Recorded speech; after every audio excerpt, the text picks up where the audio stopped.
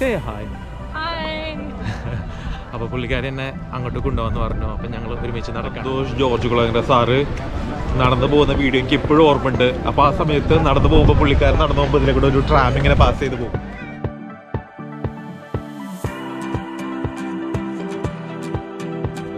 നമ്മൾ ഇഷ്ടപ്പെടുന്ന ഒരാൾ, നമ്മൾ ആരാധിക്കുന്ന ഒരാൾ പോയ ഒരു സ്ഥലത്ത് കൂടെ നമ്മളും പോവാന്ന് പറയുന്നത് നമുക്ക് ഭയങ്കര ഒരു എന്താ പറയുക വല്ലാത്തൊരു ഫീലല്ലേ. ആ ഒരു ഫീലാണ് ഞാനിപ്പോൾ ഉള്ളത് കയറാൻ പോകുന്നതിൽ. നോവി സാഡിലെ കാഴ്ചകളൊക്കെ കണ്ടതിന് ശേഷം നേരെ സെർബിയയുടെ ക്യാപിറ്റലായ ബെൽഗ്രേഡിലോട്ടാണ് ഡ്രൈവ് ചെയ്യുന്നത്. ഏകദേശം 100 കിലോമീറ്ററോളം ഉണ്ട് നോവി സാഡിൽ നിന്ന് ബെൽഗ്രേഡിലോട്ട്. അതായത് ഏകദേശം 1.25 മണിക്കൂറത്തെ ഡ്രൈവ്. ബെൽഗ്രേഡിൽ നിന്ന് രാത്രിയാണ് ഞാൻ ഡ്രൈവ് ചെയ്ത് നോവി സാഡിലോട്ട് എത്തിയത്. അതുകൊണ്ട് തന്നെ പ്രകൃതി ഭംഗിയൊന്നും ഒന്നുമേ കാണാനോ ആസ്വദിക്കാനോ കഴിയുന്നുണ്ടായിരുന്നില്ല. എന്തായാലും രാവിലെ ആയതുകൊണ്ട് തന്നെ നല്ല അടിപൊളി ക്ലൈമറ്റ് ആയിരുന്നു തിരിച്ച് ഡ്രൈവ് ചെയ്യുമ്പോൾ. റോഡിന്റെ 2 സൈഡിലും നോക്കത്താ ദൂരത്തോളം കൃഷികൾ ഇങ്ങനെ പരന്നു കിടക്കുകയാണ്. അതിവിശാലമായ കൃഷിയിടങ്ങളാണ് പോകുന്ന വഴിക്ക് കൂടുതൽ നമുക്ക് കാണാനും കഴിയുക. നല്ല രസമുള്ളൊരു കാഴ്ചയും ഡ്രൈവ് തന്നെയാണിത്. ഡാന്യൂബ് എന്ന നദി ഫലഭൂയിഷ്ടമാക്കുന്ന മണ്ണാണ് സെർബിയയുടേത്. യൂറോപ്പിലെ ബാൽക്കൻ രാജ്യങ്ങളിലൊക്കെ നമുക്ക് ഒരുപാട് കൃഷിയിടങ്ങൾ നമുക്ക് ഇതേപോലെ കാണാൻ പറ്റും. അതിനുള്ള മെയിൻ കാരണം എന്ന് വെച്ച് കഴിഞ്ഞാല് യൂറോപ്യൻ രാജ്യങ്ങളിൽ അതിനും മാത്രം കൃഷികളൊന്നും നടക്കുന്നില്ല. അപ്പൊ അവരെ സപ്പോർട്ട് ചെയ്യാൻ വേണ്ടിയിട്ടാണ് ഈ ഒരു ബാൽക്കൻ രാജ്യങ്ങളിൽ കൂടുതലായിട്ട് കൃഷികളൊക്കെ നടക്കുന്നത്. ധാന്യങ്ങളും പഴങ്ങളൊക്കെ വൻതോതിൽ കൃഷി ചെയ്യുന്ന നാടാണ് സെർബിയ. ഇടയ്ക്കിടയ്ക്ക് ചെറിയ ചെറിയ ഗ്രാമങ്ങളൊക്കെ നമ്മളിങ്ങനെ കവർ ചെയ്ത് പോകുന്നുണ്ട്. പക്ഷേ വീഡിയോ ഒന്നും അങ്ങോട്ട് തിരിക്കാൻ പറ്റുന്നുണ്ടായിരുന്നില്ല. നല്ല സ്പീഡിലായിട്ടുള്ളൊരു ഡ്രൈവാണ്. ഇതേപോലത്തെ ടോളും ഉണ്ട്.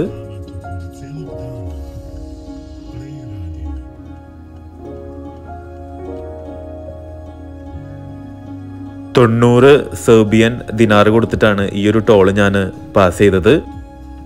ഇതേപോലത്തെ ഗ്രാമങ്ങളും പാടങ്ങളും കുന്നുകളും കൃഷിയിടങ്ങളും ഒക്കെ പാസ് ചെയ്ത് നമ്മൾ ബെൽഗ്രേഡ് സിറ്റിയിലോട്ട് ഇങ്ങനെ അടുത്തുകൊണ്ടിരിക്കുകയാണ്.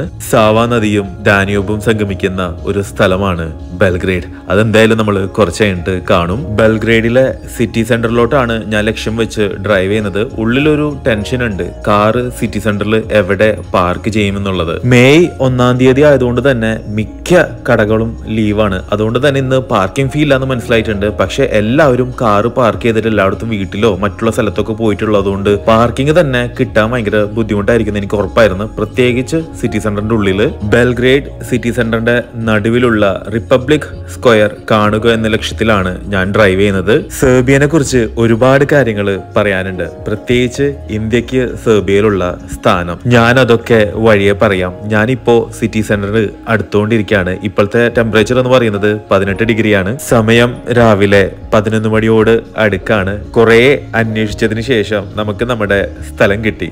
നമ്മളെ വണ്ടി ഇവിടെ പാർക്ക് ചെയ്തിട്ട് നമ്മൾ ഇനി നടക്കാണ് ഫ്രീഡം സ്ക്വയറിലോട്ട്. ഇവിടെ പാർക്ക് ചെയ്യുന്നതിന് ആ ഒരു റെസിഡൻഷ്യൽ ഏരിയ വാച്ച്മാന് ഞാൻ 200 സെർബിയൻ ദിനാർ കൊടുത്തുട്ടോ. ശരിക്കും കള്ളത്തരത്തിലാണ് ഈ ഒരു പാർക്കിംഗ് കിട്ടിയത്. ബെൽഗ്രേഡിന്റെ നഗരഹൃദയമായ ഡൗൺ ടൗണിലാണ് നമ്മളിപ്പോൾ ഉള്ളത്. എത്രയോ നൂറ്റാണ്ടിന്റെ ചരിത്രമുള്ള സാംസ്കാരിക ഗരിമയുള്ള ഒരു നഗരം. ഏറ്റുമുട്ടലുകളുടെയും വിപ്ലവങ്ങളുടെയും ചോരപ്പുഴകളുടെയും എല്ലാം കഥകളുണ്ട് ഈ ഒരു നഗരത്തിന് പറയാനായിട്ട്. ഡാന്യൂബ് നദിയിലൂടെ ഒഴുകിയെത്തിയ എല്ലാ സംസ്കാരങ്ങളെയും ഈ ഒരു നഗരം 2 കൈയും നീട്ടി സ്വീകരിച്ചു.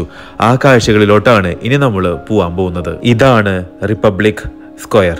തീരെ തിരക്കന്നില്ല എന്ന് പറയാം. കാരണം രാവിലെ തന്നെയാണ്, മെയ് 1-ാം തീയതിയാണ്. രാവിലെ തന്നെ ആൾക്കാർ എത്തി തുടങ്ങിയിട്ടുമില്ല. ഇവൻ കടകൾ പോലും തുറന്നിട്ടില്ല.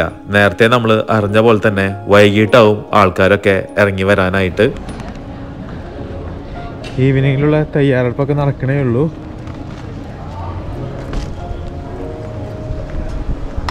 Hello.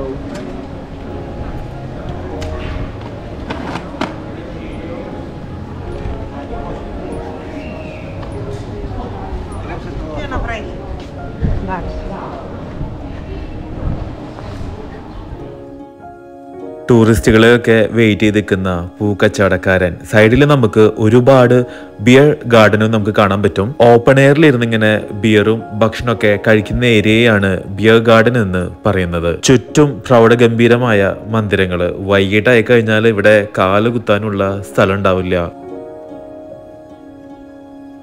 ആ നാട്ടിലെയും പല നാട്ടിലെയും ആളുകളെയും കണ്ടുകൊണ്ട് കലാരൂപങ്ങൾ ആസ്വദിച്ച് കാലാവസ്ഥയുടെ സുഖം നുകർന്ന് ഒരു നാടിന്റെ സാംസ്കാരിക ഭാവം അറിഞ്ഞുകൊണ്ടൊരു നടത്തം എന്ത് രസമായിരിക്കില്ല എങ്ങനെ നടക്കാനായിട്ട്. വഴിയോരത്ത് ഇഷ്ടം പോലെ കടകളുണ്ട്.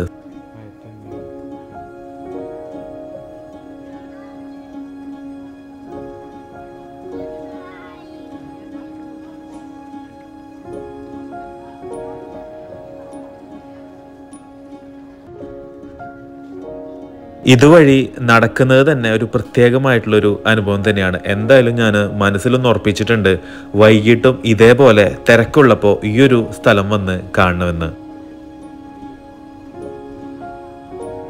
ഇഷ്ടം പോലെ സൗവനീർ ഷോപ്പും അതുമാത്രമല്ല കാർഷിക വിഭവങ്ങളും കരകൗശല ഉൽപ്പന്നങ്ങളും ഒക്കെ ഇവിടെ വിൽക്കുന്നുണ്ട്, ഇതുപോലുള്ള ഒരുപാട് ചെറിയ ചെറിയ കിയോസ്കുകളിൽ.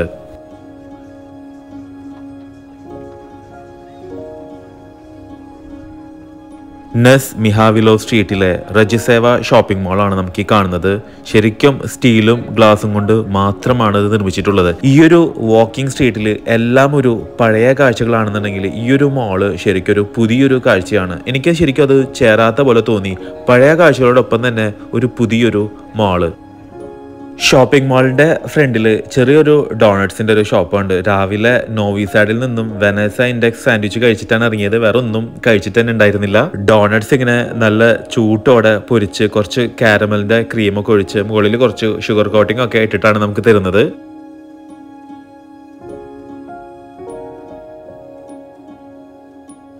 നമുക്ക് ഇവിടെ നിന്ന് തന്നെ കഴിച്ചു നോക്കാം എങ്ങനെയുണ്ട്. നല്ല ചൂട് ഡോണറ്റ്സ് ചെറുത്ത് നമ്മൾ ബജ്ജിയൊക്കെ പൊരിച്ച് വെച്ച പോലെ ഉണ്ട്.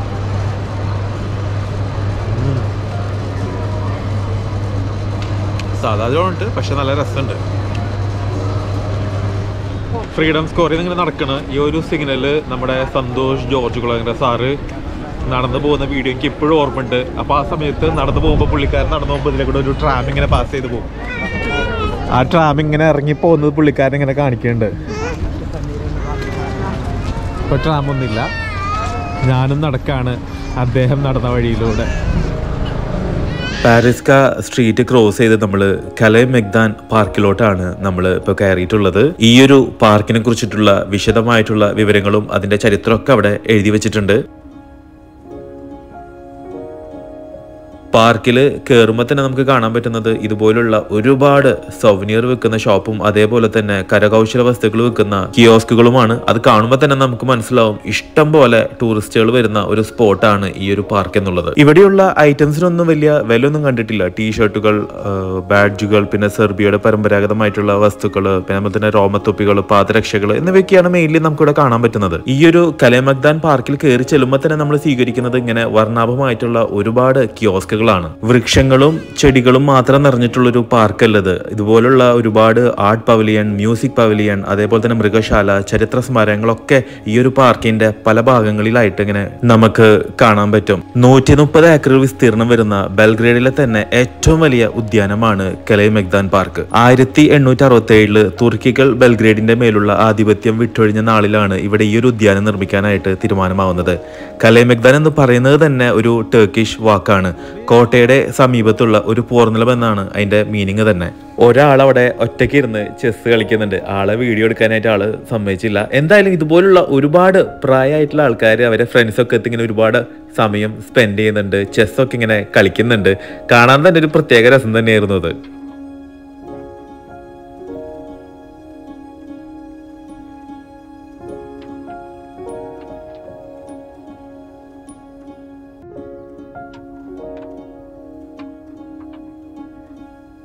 ഇവിടെ നിന്നാലാണ് ഡാന്യൂബും സാവയും ഒരുമിച്ചൊഴുകുന്ന ആ ഒരു സംഗമം നമുക്ക് കാണാൻ പറ്റുന്നത്. ഇത് കാണാനായിട്ട് അവിടെ ഒരുപാട് ഫാമിലീസും കപ്പിൾസും പ്രണയിനികളും അങ്ങനെ നടന്നുകൊണ്ടും ഇരുന്നുകൊണ്ടും കിടന്നുകൊണ്ടും ഒക്കെ അവിടെ സമയം സ്പെൻഡ് ചെയ്യുന്നുണ്ട്. ഇത് കണ്ടുകൊണ്ട് ഞാനും നടക്കാണ് അതിൻ്റെ തീരത്തൂടെ. നടന്ന് നടന്ന് നമ്മൾ നേരെ എത്തുന്നത് ഒരു കോട്ടയുടെ ഫ്രണ്ടിലോട്ടാണ്. ഇതാണ് ബെൽഗ്രേഡ് ഫോർട്രസ്. കോട്ടയുടെ ഉള്ളിലോട്ട് കയറാൻ വേണ്ടിയിട്ട് പ്രധാനമായിട്ടും 2 വഴികളാണുള്ളത്. പിന്നെ വലിയൊരു കിടങ്ങൊക്കെ നമുക്ക് കാണാൻ പറ്റും. അതൊക്കെ പാസ് ചെയ്തിട്ട് വേണം നമുക്ക് ഉള്ളിലോട്ട് കയറാൻ വേണ്ടിയിട്ട്. ചുടുകട്ടുകൊണ്ട് പണിത വലിയൊരു കൂറ്റൻ മതിലാണ് നമുക്ക് കാണുന്നത് തന്നെ. ബെൽഗ്രേഡ് എന്ന് പറയുന്നത് നമ്മൾ നേരത്തെ കണ്ട തെരുവുകളോ ചത്തുരങ്ങളോ ഒന്നും തന്നെയല്ല. ഈ കോട്ടയ്ക്കുള്ളിലാണ് യഥാർത്ഥ ബെൽഗ്രേഡ് അതിന്റെ പാരമ്പര്യ ഭാവത്തോടെ നിലനിന്നിരുന്നത്. കയറി ചെല്ലുമ്പോൾ തന്നെ നമ്മൾ ആദ്യം കാണുന്നത് ഒരു റോമൻ കിണറാണ്. ഭയങ്കര കുപ്രസിദ്ധി ആർജിച്ച ഒരു കിണറാണിത്. ശരിക്കും ഇത് റോമക്കാരൊന്നല്ല ഇത് ഉണ്ടാക്കിയെടുത്തിട്ടുള്ളത്. യഥാർത്ഥത്തിൽ ഇത് 18ാം നൂറ്റാണ്ടില് സൈന്യത്തിന് വെള്ളം നൽകാൻ വേണ്ടിയിട്ട് ഓസ്ട്രിയക്കാരാണ് ഈ ഒരു കിണർ ഉണ്ടാക്കിയെടുത്തിട്ടുണ്ടായിരുന്നത്. കിണറിന് വേണ്ടി അവർ ഒരുപാട് കുഴിച്ചു പോയെങ്കിൽ കൂടിയിട്ടും പക്ഷെ വെള്ളം അവർക്ക് കിട്ടിയിട്ടില്ല. അന്നു മുതൽ അവരതൊരു തടവറയായിട്ടാണ് ഉപയോഗിച്ചിരുന്നത്. ബെൽഗ്രേഡിന്റെ ചരിത്രത്തിലുടനീളം ഒരുപാട് തടവുകാരെ ഈ ഒരു ദ്വാരത്തിന്റെ ഉള്ളിലോട്ട് വലിച്ചെറിഞ്ഞു എന്നാണ് കേട്ടിട്ടുള്ളത്. അത് മാത്രമല്ല 1954 മാനസികമായിട്ട് വൈകല്യമുള്ള ഒരാള് സ്വന്തം ഭാര്യയെ കൊന്ന് ആ മൃതദേഹം ഈ ഒരു കിണറ്റിലോട്ട് വലിച്ചെറിഞ്ഞു എന്ന് പോലും ഒരു കഥയുണ്ട്. ഈ ഒരു ബെൽഗ്രേഡ് ഫോർട്രസിന്റെ ചെറിയൊരു മിനിയേച്ചർ നമുക്ക് അവിടെ കാണാൻ പറ്റും. ഇതൊക്കെ കണ്ട് നടക്കുമ്പോഴാണ് അകലെ വലിയൊരു സ്തംഭം കാണുന്നത്. 1928 സ്ഥാപിച്ച ബാൽക്കൻ വാർ മോണ്യുമെന്റ്. ഒട്ടോമൻ തുർക്കികൾക്കെതിരെയും ഓസ്ട്രോ ഹംഗേറിയൻ സാമ്രാജ്യത്തിനെതിരെയുമുള്ള യുദ്ധത്തിൽ സെർബിയ നേടിയ വിജയത്തിന്റെ സ്മാരകമായിട്ടാണ് ഇതിവിടെയുള്ളത്. സാവ ഡാന്യൂബ് സംഗമ സ്ഥാനത്തെയും അതിനപ്പുറമുള്ള കുഷ്ക പർവ്വതത്തെയും നോക്കി നിൽക്കുകയാണ് ആ ഒരു സ്തംഭം. 4 നില കെട്ടിടത്തിന്റെ ഉയരമുള്ള ഈ ഒരു പ്രതിമയുടെ ഒരു കൈയില് വാളും മറു കൈയില് സമാധാന പ്രതീകമായ പ്രാവുമായി നിൽക്കുകയാണ് ഒരു യോദ്ധാവ്. ഇതൊക്കെ കണ്ടുകൊണ്ട് വീണ്ടും ഞാൻ ഒരുപാട് നടക്കാണ് ആ ഒരു കോട്ടയ്ക്കുള്ളില്.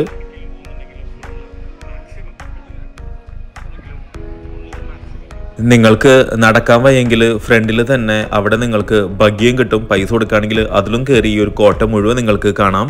കുട്ടികൾക്ക് കളിക്കാൻ വേണ്ടിയിട്ട് ചെറിയൊരു ജുറാസിക് അഡ്വഞ്ചർ പാർക്കും ഉണ്ട് ഉള്ളില്.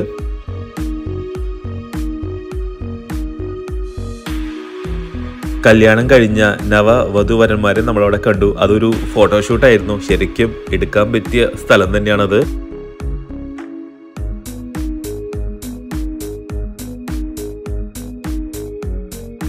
ഈ കോട്ടയ്ക്കുള്ളിൽ നിരവധി ടണലുകൾ ഭൂഗർഭ പടവുകളൊക്കെ ഉണ്ട്. ഞാൻ അതിന്റെ ഏകദേശം ഒരു രൂപം മാത്രമാണ് ഇവിടെ കാണിക്കുന്നത്. കഴിഞ്ഞുപോയ 1000 വർഷങ്ങൾ ഈ ഒരു കോട്ടയെ സംബന്ധിച്ചിടത്തോളം സംഭവ ബഹുലം തന്നെയായിരുന്നു. ഓസ്ട്രിയ ഹംഗറി തുടങ്ങിയവരുടെ സൈന്യങ്ങൾ ഡാന്യൂബിലൂടെ താഴോട്ടും ഒട്ടോമൻ തുർക്കികളെ പോലുള്ളവർ കരിങ്കടലിൽ നിന്നും ഡാന്യൂബിലൂടെ മുകളിലോട്ടും കയറി വന്നാണ് ഈ ഒരു ബെൽഗ്രേഡ് എന്ന നഗരത്തെ സ്വന്തമാക്കിയത്. 15 മുതൽ 18 വരെയുള്ള നൂറ്റാണ്ടുകളിൽ ബെൽഗ്രേഡിന്റെ ഏറ്റവും തിരക്കുള്ള പ്രദേശം ഇതായിരുന്നു. 18ാം നൂറ്റാണ്ടിന്റെ ആദ്യ ദശകങ്ങളിൽ ഓസ്ട്രിയൻ രാജകുമാരന്റെ നേതൃത്വത്തിലെത്തിയ സൈന്യമാണ് അന്ന് ഇതൊക്കെ ഇടിച്ചു പൊളിച്ചു കളഞ്ഞതും കോട്ടയ്ക്കുള്ളിലെ നഗരം ഇല്ലായ്മ ചെയ്തതും. ജനങ്ങളെ മുഴുവനായിട്ട് കോട്ടയ്ക്ക് പുറത്താക്കി അവരിവിടെ പൂർണ്ണമായും സൈനിക താവളം ആക്കുകയായിരുന്നു. 15ാം നൂറ്റാണ്ടിൽ ബെൽഗ്രേഡ് സെർബിയയുടെ തലസ്ഥാനമാക്കുന്ന കാലത്ത് 6000 മുതൽ 12000 ആൾക്കാർ വരെ ഈ ഒരു കോട്ടയ്ക്കുള്ളിൽ താമസിച്ചിരുന്നു എന്നാണ് പറയുന്നത്. അപ്പൊ നിങ്ങൾക്ക് ഊഹിച്ചാൽ മനസ്സിലാക്കാമല്ലോ എത്ര വലിയ ഒരു നഗരമായിരുന്നു ഇതിന്റെ ഉള്ളിൽ നിന്നുള്ളത്. ഒരുപാട് കാഴ്ചകളിവിടെ കാണിക്കാനുണ്ട്. അതൊന്നും ഞാൻ ഇവിടെ കാണിക്കുന്നില്ല. എന്തായാലും നിങ്ങൾ വരാന്നുണ്ടെങ്കിൽ പോവേണ്ട ഒരു സ്ഥലമാണ് ബെൽഗ്രേഡ് ഫോർട്രസ്. വരാന്നുണ്ടെങ്കിൽ നിങ്ങൾക്ക് ഇവിടെ ക്രൂയിസ് നിങ്ങൾക്ക് ഇവിടെ നിന്ന് ബുക്ക് ചെയ്യാം. ഇവിടെ ഉണ്ട്. How much for the cruise? 2,100 dinars. 18 euros. Like for how many hours? We have the best price. For how many hours? 1 hour and 45 minutes. Is any refreshment, anything is included or no? Yes, we give you gift code and you will have unlimited soft drinks. Unlimited soft drinks, okay. And you will have a tour guide on the boat in English. Alright, okay. നിങ്ങൾക്ക് അവിടെ നിന്ന് തന്നെ ഇതേപോലത്തെ train എടുത്തിട്ട് പോവാം.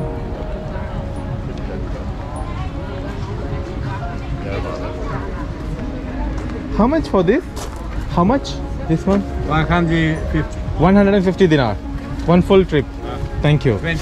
20 minutes. Thank you. നമ്മളിപ്പോൾ ഇവിടെ full നടന്നു. ഇനിയിപ്പോൾ എന്താണെന്ന് വെച്ച് കഴിഞ്ഞാൽ നമ്മളെ സന്തോഷ് ജോർജ് കുളങ്ങര സാറ് ഇവിടെ വന്നിട്ട് ഇന്നർ സ്റ്റാംബോളിൻ്റെ അവിടെ നിന്നാണ് ഒരു ബോട്ട് എടുത്തത്, ഒരു ബോട്ട് റൈഡ്. ഒരു പ്രത്യേക ബോട്ടാണ്, എനിക്ക് മനസ്സിലാവുന്നില്ല, പേര് ഓർമ്മ കിട്ടുന്നില്ല. അപ്പോൾ എനിക്ക് അവിടെ നിന്ന് തന്നെ ബോട്ട് എടുക്കാനായിട്ട് താല്പര്യം.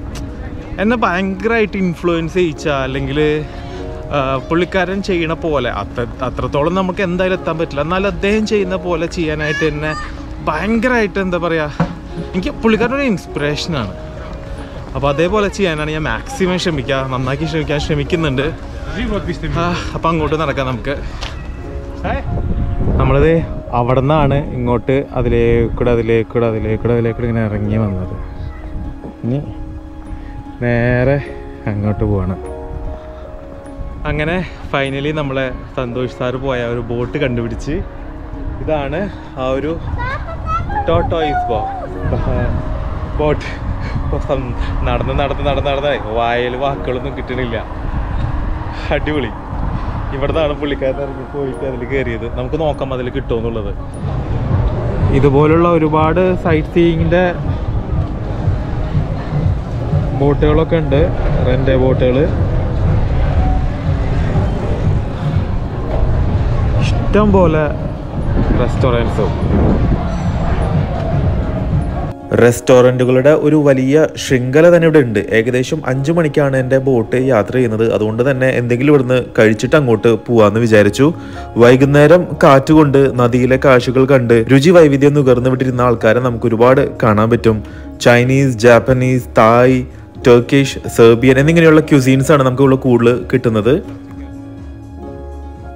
അങ്ങനെ സമയം ഏകദേശം 5 മണി ആവാറായി. ചെന്ന് നോക്കിയപ്പോൾ അവിടെ ആരും തന്നെ എത്തിയിട്ടില്ല. അപ്പം ഞാൻ വിചാരിച്ചു ഞാൻ ഒറ്റക്കായതുകൊണ്ട് ഇനി അവർ പോവോ എന്നൊരു ടെൻഷനിലായിരുന്നു ഞാനും. ഈ ഒരു ടേർട്ടിലിൻ്റെ ബോട്ടിൻ്റെ നമ്പർ അതിൻ്റെ തൊട്ട് സൈഡിൽ തന്നെ എഴുതി വെച്ചിട്ടുണ്ടായിരുന്നു. അങ്ങനെയാണ് അവരെ വിളിച്ച് ഞാൻ ബുക്ക് ചെയ്തതൊക്കെ. ആക്ച്വലി പറയാന്നുണ്ടെങ്കിൽ നമ്മൾ നേരത്തെ കണ്ട ആ ഒരു പാർക്കിന്റെ സൈഡിൽ തന്നെ ആ ഒരു ബോട്ടിങ്ങിന്റെ ആൾക്കാരൊക്കെ നിങ്ങൾക്ക് നേരത്തെ കാണിച്ചു തന്നില്ലേ, അവിടെ നിന്ന് തന്നെ ബുക്ക് ചെയ്യായിരുന്നു. ശരിക്കും പറയുകയാണെങ്കിൽ എനിക്കത് അറിയില്ലായിരുന്നു. ഞാനുണ്ടല്ലോ ഭയങ്കര എക്സൈറ്റഡ് ആണ്. കാരണം എന്ന് വെച്ചാൽ പുള്ളിക്കാരൻ പോയ അതേ ടേർട്ടിൽ ബോട്ടിലാണ് നമ്മൾ യാത്ര ചെയ്യാൻ പോകുന്നത്. നമ്മൾ ഇഷ്ടപ്പെടുന്ന ഒരാൾ, അങ്ങനെ നമ്മൾ ആരാധിക്കുന്ന ഒരാൾ പോയ ഒരു സ്ഥലത്ത് കൂടെ നമ്മളും പോവാന്ന് പറയുന്നത് നമുക്ക് ഭയങ്കര ഒരു എന്താ പറയുക വല്ലാത്തൊരു ഫീലല്ലേ. ആ ഒരു ഫീലാണ് ഞാനിപ്പോൾ ഉള്ളത് കയറാൻ പോകുന്നതിൽ. I am so happy. എന്തായാലും കയറാം. ശരിക്കും ഒരു ആമയുടെ രൂപത്തിൽ ഉണ്ടാക്കിയെടുത്ത ഒരു വിചിത്രമായിട്ടുള്ളൊരു ബോട്ട്.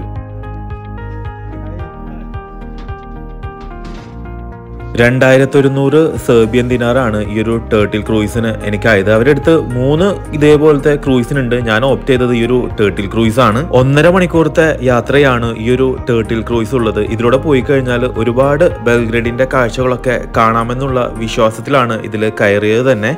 2 നിലയുള്ളൊരു ബോട്ടാണിത്. ഞാൻ ചെന്നപ്പോൾ ആരും തന്നെ ഉണ്ടാവാത്തതുകൊണ്ട് എനിക്ക് ഇഷ്ടമുള്ള സ്ഥലം ഓപ്റ്റ് ചെയ്യായിരുന്നു. ഓപ്പൺ ഡെക്ക് എന്ന് പറയുന്നത് ഫ്രണ്ടിലും ബാക്കിലുമായിട്ട് ചെറിയ 2 ഭാഗങ്ങൾ മാത്രമാണ്. സന്തോഷ് സാറ് ഈ ഒരു ബോട്ടിൽ കയറുന്നേക്കാളും മുന്നേ ഒരു കാര്യം പറയുന്നുണ്ട്, എനിക്കിതിൽ പോകാനായിട്ട് പേടിയാവുന്നുണ്ട്, ആകെ ഒരു സമാധാനം എന്ന് പറയുന്നത് വെള്ളത്തിലൂടെ പോകുന്നത് കൊണ്ട് മാത്രമാണ് എന്ന് പറഞ്ഞിട്ട് ആ ഒരു സമാധാനത്തിലും വാക്കിലും വിശ്വാസത്തിലുമാണ് ഞാനും ഇതിൽ കയറിയത്. കയറി ഒരു 10 മിനിറ്റ് ഉള്ളിൽ തന്നെ ആ ഒരു പ്രൊമനേഡിൽ നിന്നും ആളുകൾ ഇങ്ങനെ ഇറങ്ങി വരുന്നത് കണ്ടപ്പോഴാണ് എനിക്ക് മനസ്സിലായത് ഈ ഒരു ബോട്ട് ശരിക്കും ഫുള്ളാണെന്നുള്ളത്. കാത്തിരുന്ന ബോട്ട് യാത്ര ഇവിടെ ആരംഭിക്കുകയാണ്. ഈ ഒരു യാത്ര മുഴുവൻ കണ്ടിട്ട് വേണം നിങ്ങൾ തീരുമാനിക്കാനായിട്ട് ഇതിന് നിങ്ങൾ പോവണോ വേണ്ടയോ എന്നുള്ളത്. ഞാൻ നേരെ ബാക്കിലുള്ള ഡെക്കിലാണ് ഇരുന്നത്. ഇവിടെ ഇരുന്നാൽ കാഴ്ചകളൊക്കെ നല്ല വിശദമായിട്ട് കാണാൻ പറ്റും. നദിയിൽ ചെറുതും വലുതുമായി ഒരുപാട് ബോട്ടുകൾ നമുക്ക് കാണാൻ പറ്റും. തീരത്ത് വലിയൊരു തിട്ട, അതിനപ്പുറത്ത് ബെൽഗ്രേഡ് ഫോർട്രസ് നമുക്ക് കാണാൻ പറ്റും. അപ്പർ ടൗൺ എന്നാണ് ഞാൻ അറിയപ്പെട്ടിരുന്നത്. ഇപ്പോ ഡാനൂബിന്റെ ദിശയിലോട്ടാണ് ബോട്ട് നീങ്ങിക്കൊണ്ടിരിക്കുന്നത്. ആദ്യം ഈ ഒരു സാവയിലൂടെ നീങ്ങി സാവയും ഡാനൂബും കൂടി സംഗമിക്കുന്ന സ്ഥലത്താണ് നമ്മൾ എത്തിച്ചേരുക. എന്റെ കൂടെ തന്നെ ഒരുപാട് ആൾക്കാർ ബാക്കിലെ ഡെക്കിലും ഇരിക്കുന്നുണ്ട്, ഫ്രണ്ടിലും ഇരിക്കുന്നുണ്ട്, കുറെ ആൾക്കാർ ഉള്ളിലും ഇരിക്കുന്നുണ്ട്. കാറ്റടിക്കാൻ പറ്റാത്തവരാന്ന് തോന്നുന്നു എനിക്കത്. എന്തുകൊണ്ടാണ് ഈ ഒരു ബോട്ടിംഗ് ഞാൻ തിരഞ്ഞെടുത്തത് നിങ്ങൾക്കത് പറഞ്ഞുതരാം. ബാൽക്കൻ മേഖലയിലെ ഏറ്റവും വലിയ രാത്രി ആഘോഷ വേദിയാണ് Belgrade. Every night in Belgrade is Friday night എന്നൊരു ചൊല്ല് തന്നെ ഉണ്ട്. പാശ്ചാത്യ നാടുകളിൽ ഏറ്റവും വലിയ രാത്രി ആഘോഷം നടക്കുന്നത് വെള്ളിയാഴ്ചകളുടെ രാത്രിയിലാണല്ലോ. ബെൽഗ്രേഡിനെ സംബന്ധിച്ചിടത്തോളം എല്ലാ രാത്രികളും വെള്ളിയാഴ്ച രാത്രി പോലെയാണ്. ആ ആഘോഷങ്ങളുടെ പ്രധാന വേദിയുമാവട്ടെ ഈ നദിയിലൂടെയുള്ള ഫ്ലോട്ടിംഗ് ക്ലബ്ബുകളാണ്. പാശ്ചാത്യ നാടുകളിൽ ഒരുപാട് ആൾക്കാർ നൈറ്റ് ലൈഫ് എൻജോയ് ചെയ്യാൻ വേണ്ടിയിട്ട് ബെൽഗ്രേഡിൽ എത്താറുണ്ട്. ഇത് വെള്ളത്തിൽ ഉണ്ടാക്കിയെടുത്തൊരു ബിൽഡിംഗ് ആണ്. പല ഹാളുകളും ടെന്നീസ് കോർട്ട് വരെ ഉണ്ടാക്കിയെടുത്തിട്ടുള്ള കൊളോസ് സെന്റർ. ഇവിടുത്തെ നൈറ്റ് ലൈഫ് എന്ന് പറയുന്നത് നല്ല ചൂടും നല്ല സ്പൈസിയുമായിട്ടുള്ളൊരു നൈറ്റ് ലൈഫ് തന്നെയാണ്. അത് നിങ്ങൾ കാണുന്നുണ്ടെങ്കിൽ രാത്രി തന്നെ വരണം. തീരങ്ങളിൽ നമുക്ക് ഒരുപാട് ഫ്ലോട്ടിംഗ് റെസ്റ്റോറന്റുകൾ, ഉല്ലാസ കേന്ദ്രങ്ങൾ, ബോട്ട് ബിയറുകൾ, ഇഷ്ടം പോലെ ഫ്ലോട്ടിംഗ് ക്ലബ്ബുകൾ, നൃത്ത പരിപാടികൾ മുതൽ സ്ട്രിപ്പിംഗ് വരെ നടക്കാറുണ്ട് ഇവിടുത്തെ ഉല്ലാസ കേന്ദ്രങ്ങളിൽ. ഇതുപോലുള്ള ബോട്ടുകളെ സ്പ്ലാവ്സ് എന്നാണ് വിളിക്കുക. ഏകദേശം 300ഓളം സ്പ്ലാവ്സുകളാണ് ബെൽഗ്രേഡിന്റെ ഈ ഒരു നദിയിലൂടെ മാത്രം ഒഴുകി പോയിക്കൊണ്ടിരിക്കുന്നത്. സാവ നദിയിൽ നിന്നും നമ്മളിപ്പോൾ ഡാന്യൂബ് നദിയിലൂടെയാണ് പോയിക്കൊണ്ടിരിക്കുന്നത്. ശരിക്കും ഒരു മഹാനദിയാണ് ഡാന്യൂബ്. ആൽപ്സ് പർവ്വതത്തിൽ നിന്നും ഉത്ഭവിച്ച് 10 രാജ്യങ്ങളിലൂടെ ഒഴുകി കരിങ്കടലിലാണ് ഇത് ചെന്ന് ചേരുന്നത്.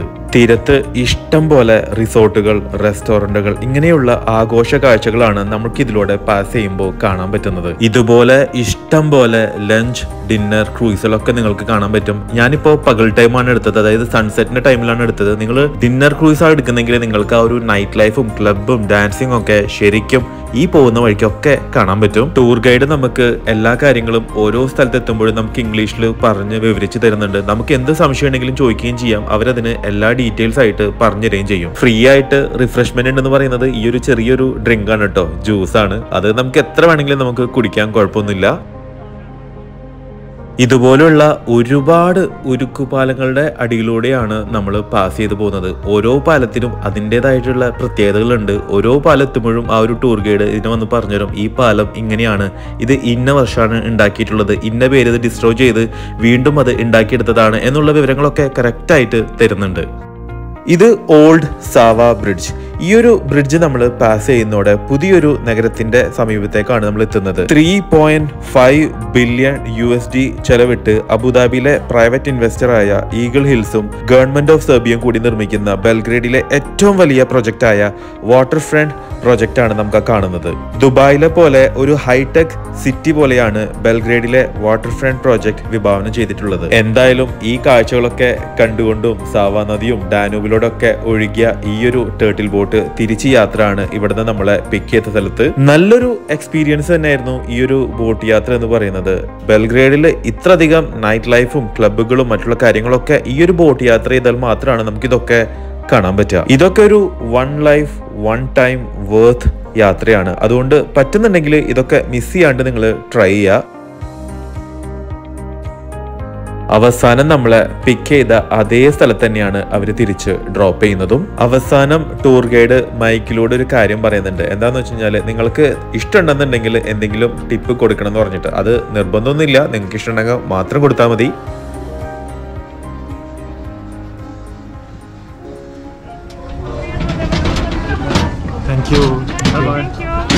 അങ്ങനെ അത് കഴിഞ്ഞു. അപ്പോൾ നമ്മളിനി നേരെ നമ്മുടെ കാറ് പാർക്ക് ചെയ്ത് കൊടുത്ത് പോവാണ്. നമുക്ക് സമയമില്ല. അപ്പോൾ എൻ്റെ കൂടെ കുറേ നേരം ഒരു പുള്ളിക്കാരി എൻ്റെ അടുത്ത് കുറേ നേരം സംസാരിച്ചു. എൻ്റെ അടുത്ത് നേരെ എത്രയും പെട്ടെന്ന് എങ്ങനെ എത്തിക്കാം, അതായത് എൻ്റെ കാറിൻ്റെ അവിടേക്ക് എത്തിക്കാനുള്ളൊരു സ്ഥലം പറഞ്ഞുതരാമെന്ന് പറഞ്ഞു. അപ്പോൾ ഞാൻ പുള്ളിക്കാരിനൊപ്പം പോവാണ്. പുള്ളിക്കാരി ഇവിടെ ഉള്ള ഒരാളാണ്. Okay, say hi. അപ്പോൾ പുള്ളിക്കാരി എന്നെ അങ്ങോട്ട് കൊണ്ടുപോകാമെന്ന് പറഞ്ഞു. അപ്പം ഞങ്ങൾ ഒരുമിച്ച് നടക്കുകയാണ് അങ്ങോട്ട്. ഓക്കെ, പുള്ളിക്കാരിയായിട്ട് ഒരുപാട് നേരം സംസാരിച്ചിരുന്നു ഭക്ഷണത്തെക്കുറിച്ച്. പുള്ളിക്കാരിക്കും ഭക്ഷണത്തിനായിട്ട് ഭയങ്കര ഇൻട്രസ്റ്റ് ഉണ്ട്. അപ്പം എൻ്റെ അടുത്ത് അത് ട്രൈ ചെയ്യണം, ഇത് ട്രൈ ചെയ്യണം, ഇതെന്തായാലും കഴിച്ചിട്ടേ പോകാൻ പാടുള്ളൂ എന്നൊക്കെ പറഞ്ഞു. അവസാനം താങ്ക്സ് പറഞ്ഞ് ഞാൻ എൻ്റെ വഴിക്കും പുള്ളിക്കാരിയുടെ വഴിക്കും പോയി.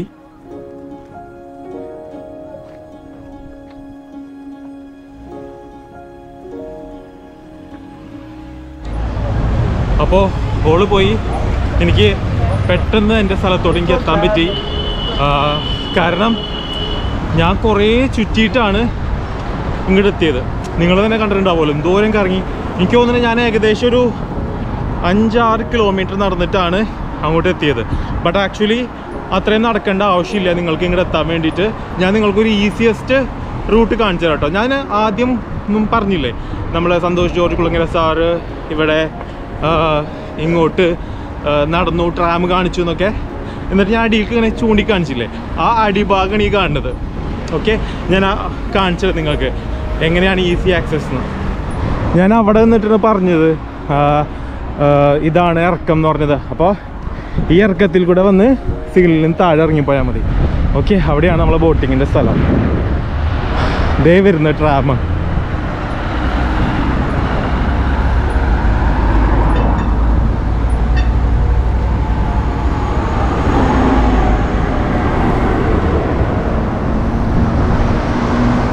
നമ്മൾ രാവിലെ ഈ വഴിയാണ് നേരെ പോയത്. പക്ഷെ ബോട്ടിങ്ങിന് വേണ്ടിയിട്ട് ലെഫ്റ്റിലുള്ള ഇറക്കത്തിലൂടെ നേരെ ഇറങ്ങിയാൽ മതി. ഇപ്പുറത്ത് കാണുന്ന നേരെ പോകുന്നത് ആ ഒരു റിപ്പബ്ലിക് സ്ക്വയർ ആണ്. അപ്പോൾ ഇപ്പോൾ വൈകുന്നേരം ആയിട്ടുണ്ട്. ഞാൻ നേരത്തെ പറഞ്ഞിട്ടുണ്ടായിരുന്നില്ലേ, എന്തായാലും വൈകുന്നേരം ഈ ഒരു വഴി ഞാൻ ഒന്നുകൂടിയും പാസ് ചെയ്യുന്നുള്ളത്.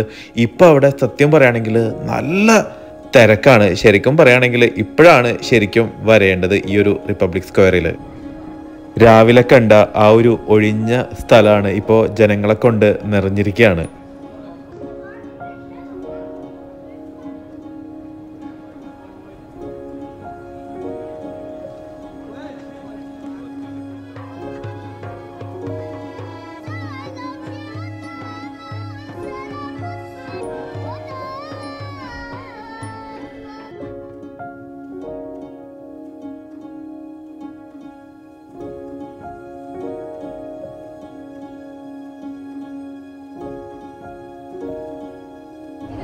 അപ്പോൾ നമ്മൾ ഈ ഒരു സ്ക്വയറിൽ നിന്ന് നമ്മൾ പോവാണ്.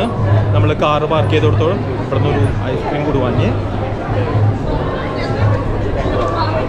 നോർമൽ, പ്രത്യേകിച്ച് നല്ലതൊന്നും പറയാനില്ല. ഇതിന് ഏകദേശം 100 ദിനാറായി, ഏകദേശം 3.5 ദിർഹംസ്. നടക്കാം കാറിൻ്റെ അടുത്തോട്ട്. നല്ല തിരക്കുണ്ട്. ഞാൻ രാവിലെ വന്ന പോലെയല്ല, നല്ല തിരക്ക് എന്ന് പറഞ്ഞാൽ സൂപ്പർ തിരക്ക്. രാത്രി ആവും തോറും തിരക്ക് കൂടിക്കൊണ്ടിരിക്കും. മുൻപ് പറഞ്ഞ പോലെ every night in Belgrade is Friday night. ആ ഒരു ആഘോഷ രാവുകൾക്ക് അവർ കടക്കാൻ പോവാണ്. പക്ഷെ നമുക്ക് സമയമില്ല. ശരിക്കും ഇവിടെ വന്ന് താമസിക്കണം. കുറച്ച് 2 ദിവസമെങ്കിലും നിങ്ങൾ ബെൽഗ്രേഡിൽ താമസിക്കണം. പക്ഷെ നമുക്ക് സമയമില്ലാത്തതുകൊണ്ട് ഞാൻ പോവാണ്. സ്ഥലങ്ങൾ വെറുതെ ഒന്ന് കാണിച്ചിട്ട് കാറിൻ്റെ അടുത്തോട്ട്. ഓക്കെ, കാറ് പാർക്ക് ചെയ്ത സ്ഥലത്ത് നിന്നും കാർ എടുത്ത് ഇനി നമ്മൾ അടുത്തൊരു സ്ഥലത്തോട്ട് പോവാണ്. ഒരു കാടിൻ്റെ ഉള്ളിലോട്ട്, നല്ലൊരു തണുത്ത സ്ഥലത്തോട്ട്. ഒരുപാട് മണിക്കൂറുകളത്തെ ഡ്രൈവ്, കാടും മലയും താണ്ടി ഒരു പുതിയ ഒരു സ്ഥലത്തോട്ടാണ് ഇനി നമ്മൾ പോകാൻ പോകുന്നത്. കാത്തിരിക്കാം, ഉടനെ തന്നെ അതിൻ്റെ വീഡിയോ ആയിട്ട് വരുന്നതാണ്.